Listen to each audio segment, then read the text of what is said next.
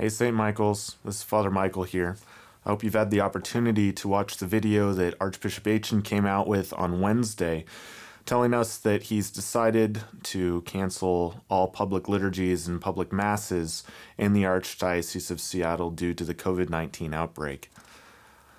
If you're like me, it might have been a little bit of a surprise to you, it might have been a little bit of a shock. I can tell you that in these last couple days, I've just been carrying around a sense of almost grieving. Just wondering what this means and just feeling surprised and bewildered by the whole thing. At the same time, I can tell you I support the Archbishop's decision, and I think that he's looking out for all of us and our safety. First of all, looking out for all of the people in our community and in our families who are going to be vulnerable to this, all of our parents and our grandparents.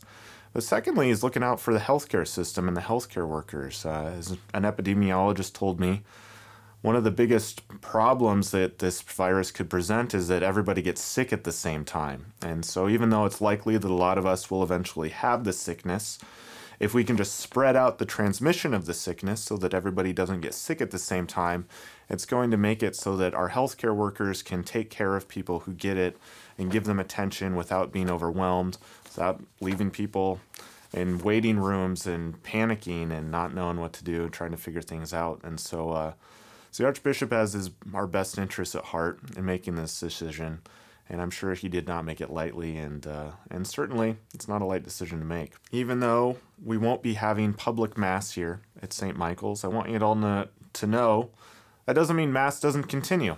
I'm going to be saying Mass for you. I've been saying Mass for you every day, and that includes on Sundays. You know, the Mass is above all Jesus offering himself on behalf of each of us. And that's going to continue. I've got you all in my prayers. I'm praying for you. I'm offering up the Mass for you. And in the prayer of Jesus, we're all united. That's what brings us together. So just know, even if we can't all be together for it, even if it can't be open to the public, Mass will continue, and you're continually held in prayer. That being said, I do want to tell you what still is available to you here at the parish. We're going to be continuing with Adoration. Adoration is going to be going from 9 a.m. until midnight on Mondays and Fridays. In addition, I'm going to add some Adoration time on Wednesday nights in place of our normal Wednesday night Mass. So on Wednesdays, we'll have Adoration from 5 p.m. until 10 p.m. And so I invite everyone to come and take part in that. Confessions are going to continue. Confessions normally are at 5 p.m. on Wednesday, during Lent at 7 p.m. on Friday, and at 9 a.m. on Saturday. Those are all going to continue. I'm going to add another confession time just because we're putting in those adoration hours. I'm going to come back to the confessional at 9 p.m. on Wednesdays. So on Wednesdays, I'll offer confessions at 5 p.m. until people are done, and then from 9 p.m. until people are done. So you're welcome to come in and be a part of that. Additionally, for anyone who's truly deathly ill, for anyone who is in danger of death, really, even if it's it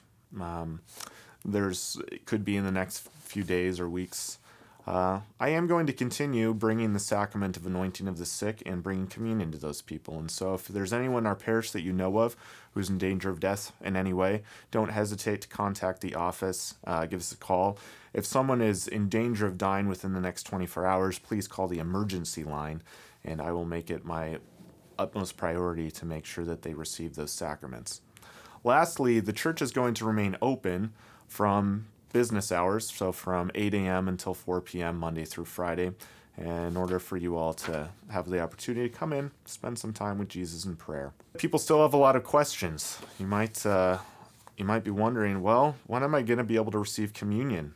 You know, what about what's going to happen with Easter Masses? What's going to happen with Confirmation Mass? I don't have any answers for you at this time. I'm sorry to say. I'm hoping that we start getting more directives on those things soon. As of yet, nothing has been said, and so I really have nothing that I can pass on to you about that. In terms of people wanting to receive communion, that's a good desire. It's a holy desire, and I want to be able to answer that and respond to that. As of right now, I haven't come up with sort of what would be best for our parish and our situation as a way to offer that. I'm probably going to need a little bit more time to think things through and to discuss that with staff and also with other priests to make sure that we have everything lined up to be able to do that in a good way. But just so you know, I'm thinking about it, and I want to sort of make that available and possible for people as soon as possible. In the meantime, coming up this weekend, we won't be having Mass on Sundays together. Like I said, I will be offering Mass for you, but we won't be coming together. The Archbishop has given us dispensation from attending Masses on Sundays, but at the same time, we also know that it's one of the commandments to keep holy the Sabbath.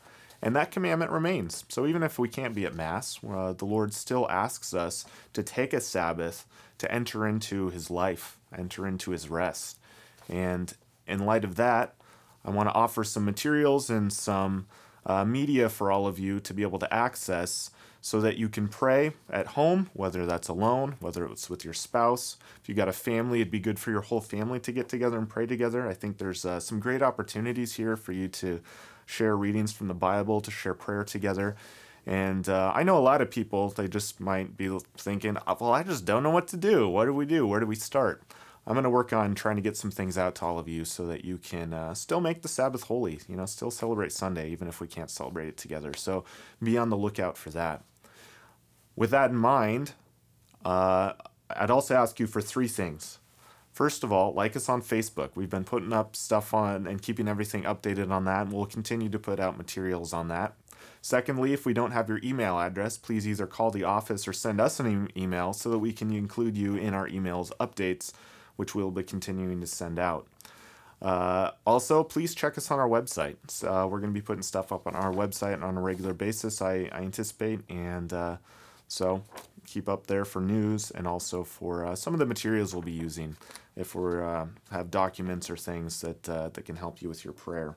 Lastly, we have the opportunity to recognize in this time, without being able to attend Mass like we normally would be able to, we're in solidarity with a lot of our brothers and sisters around the world who, for many different reasons, whether it be from war, persecution, simply distance, haven't been able to celebrate Mass in a long time.